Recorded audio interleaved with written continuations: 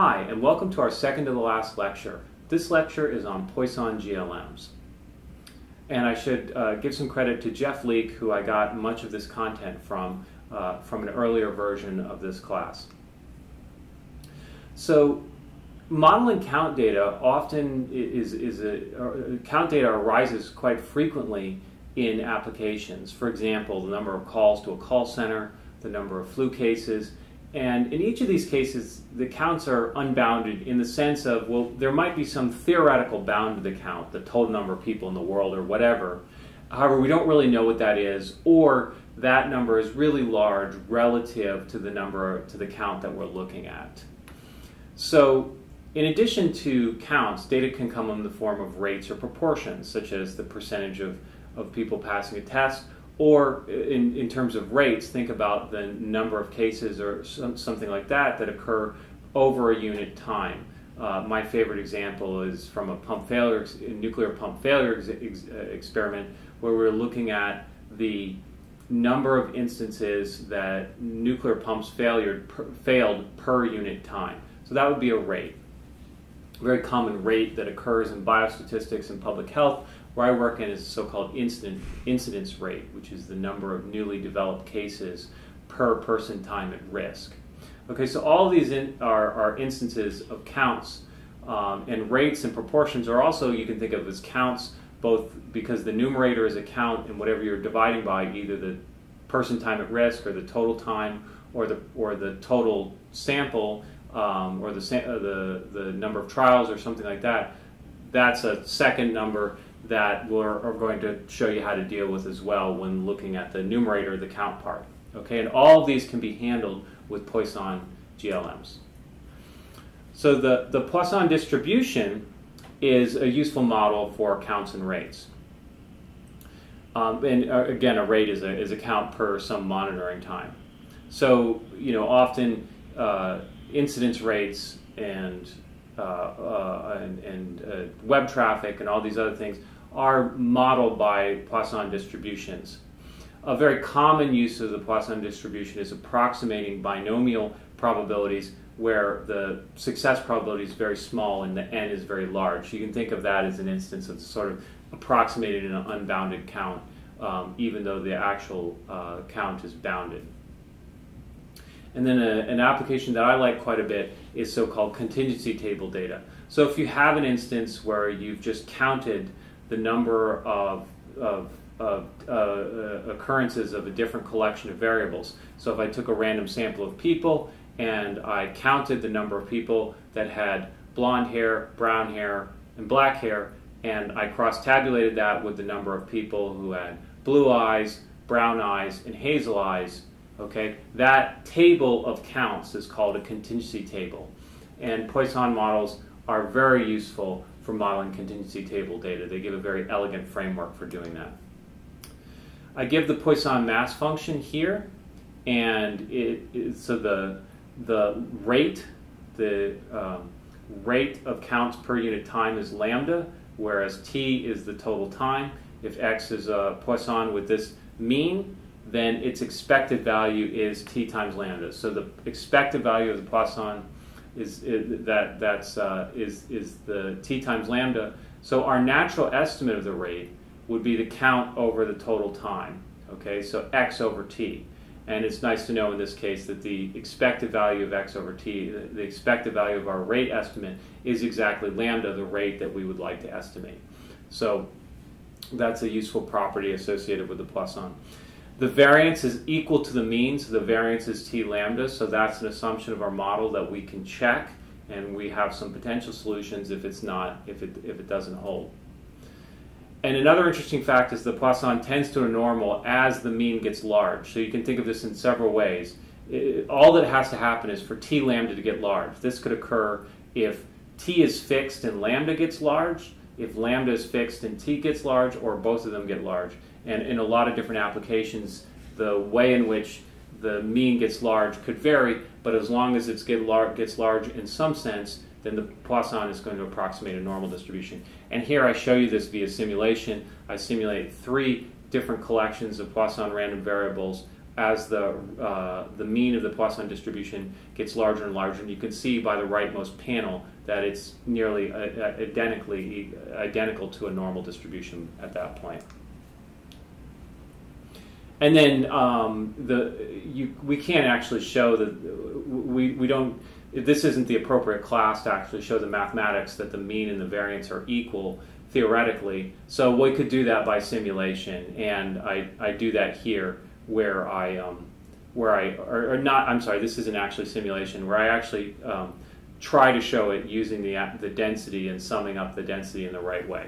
So if you're interested, try that experiment and it'll prove to you that the mean and the variance are equal. Try it for a bunch of different scenarios, or you could just believe me, or you could take, for example, Mathematical Biostatistics Bootcamp 1 or 2, or my other Coursera classes, where we cover how to do the actual mathematics for this.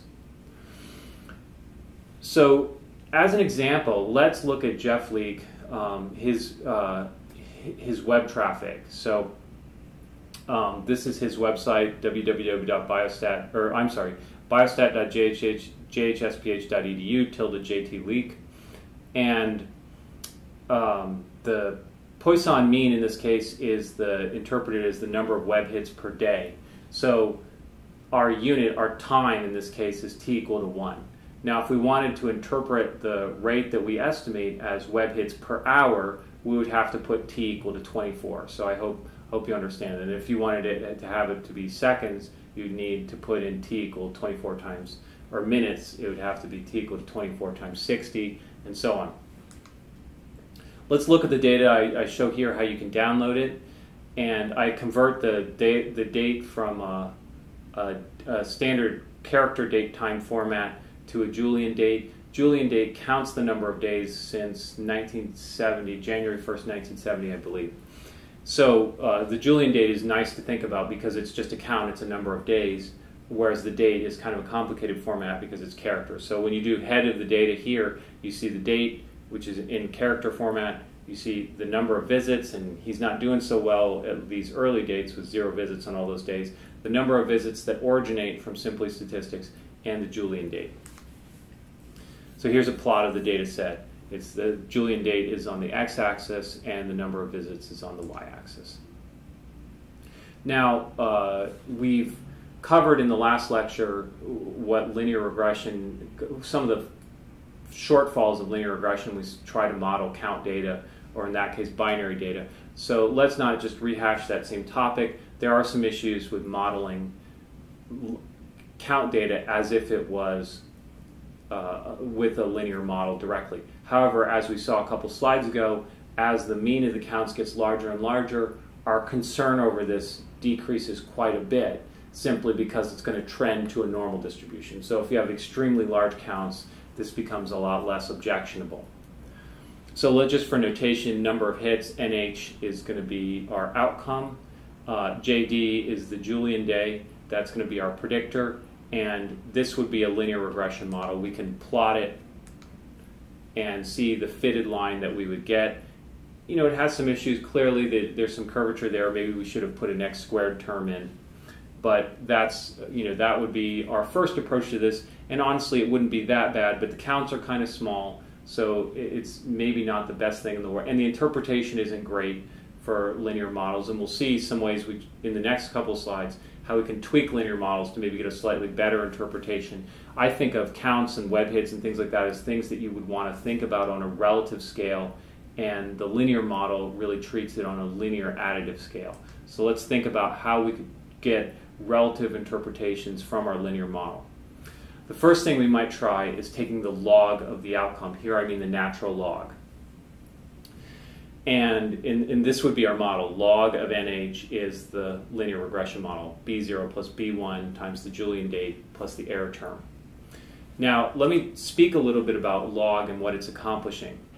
The quantity e to the expected value of the log of a random variable is what I would call the population geometric mean. And the reason I would call it the population geometric mean is the empirical, or just geometric mean, is the product of a sample, product yi, raised to the 1 over n power. So the way to think about this product of yi to the 1 over n power, if we take a log of that, we get the arithmetic mean, the ordinary mean of the log data. So the geometric mean is just exponentiating the arithmetic mean of the log data. And we know that if we collect a lot of data, a lot more data in our sample, the arithmetic mean will converge to something.